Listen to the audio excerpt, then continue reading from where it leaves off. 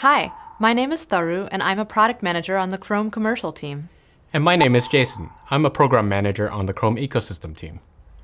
As a developer building products for Chrome OS and Chrome browser, you may wonder how best to support your users and customers while maintaining development velocity. This can especially be a challenge in enterprise environments where downtime can have a severe impact on the productivity of thousands of employees. We've put together some best practices from working closely with enterprise developers targeting Chrome. In this talk, we'll be covering application testing. By following some simple testing guidelines, you can ensure that your applications will be stable and operate with high performance. First, let's talk about what to test. When developing your tests, be sure to test your critical user journeys.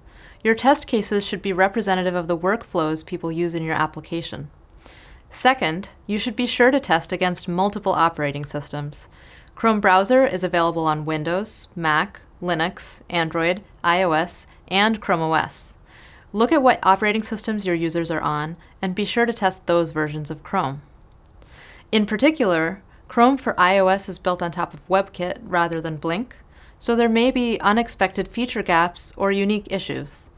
If you have a strong user presence using Chrome for iOS, be sure to test that platform separately.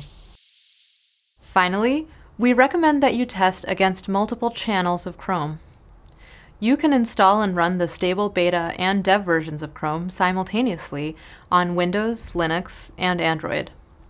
Please note that side-by-side Chrome installation is not currently available on macOS, iOS, or Chrome OS. To test on these platforms, you should use one machine for each channel. There are 4 Chrome channels. The stable channel. You're probably already testing against the stable channel today. This is the channel that the majority of users are on, including enterprise users. So if you do find any bugs on the stable channel, they are likely to already be affecting your current customers. This is why we recommend testing on the beta channel so that you can mitigate potential issues ahead of time. The beta channel is the channel we most strongly recommend that you use for testing. We also recommend Chrome enterprise organizations to keep 5% of their deployment on Chrome beta, as they will get a 4 to 6 week preview of new features and find issues which could impact their entire Chrome user base. The dev channel includes new features and is updated several times a week. We primarily recommend testing on the dev channel for previewing bug fixes.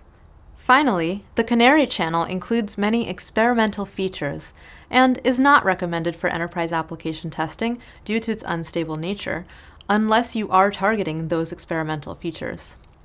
New versions are released daily.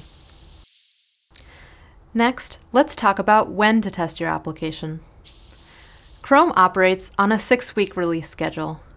Be sure to test your application against the newest beta every 6 weeks. 1 week after a new stable version of Chrome is pushed to the public, the beta channel for the next version of Chrome will be released. The beta channel will be promoted to stable 5 weeks after it is released. The best time to test your application is during the first 2 weeks of the beta release, so that there is more time to address any identified issues before it is promoted to stable. You can check the schedule at chromestatus.com/features/schedule for exact dates. Please note that the stable release is done as a scattered update, so the published date does not reflect the date at which 100% of users will be on the latest version of Chrome. Also, each operating system has a different stable rollout plan. Now, we'll discuss how to test your application.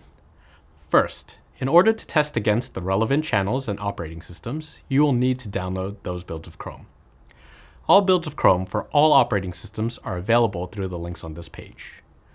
Since Chrome Enterprise offers version pinning, enterprise deployments may be pinned to an older version of Chrome. Please keep this in mind that we do not make historical builds available, so in order to test against a specific older version of Chrome, you will need to maintain your own archive of builds. Also note, we do not support bugs filed against older versions of Chrome. Now, let's talk about some tools that we provide to help with testing Chrome. Puppeteer is a Node.js library which provides a high-level API to control headless or full non-headless Chrome or Chromium over the DevTools protocol. Puppeteer can be used to automate navigation to web pages, user input, JavaScript, execution, performance testing, reporting, and more. Lighthouse is an open source automated tool for improving the quality of web pages. You can run Lighthouse against any web page, whether public or requiring authentication. It has audits for performance, API deprecations, and more. Finally, let's talk about how to report issues that you come across in your testing. Testing and reporting bugs early, using the right tools, and providing the right context are key to getting resolution. First, you should verify that the bug is specific to Chrome. Make sure the bug can be reproduced on a different device running the latest beta version of Chrome. Before filing a bug, check if your issue has already been reported by searching through existing bugs. If you are logged in, you can click the star icon to subscribe to all updates posted on the bug. Starring a bug also helps us prioritize it and lets us know how many developers or users are impacted by the bug. Duplicate bugs will still be triaged. However, this may increase the time before your bug is addressed. In other words, it is more effective to add a comment to an existing bug and star it than to create a new bug for the same issue. Finally, be sure to provide sufficient detail. Evaluation and triaging will be more efficient and reliable if you can provide as much information as possible, including detailed reproduction steps, screenshots, operating system, and browser version. You can follow your bugs to the Chromium issue tracker, which is available to the public at sierrabug.com.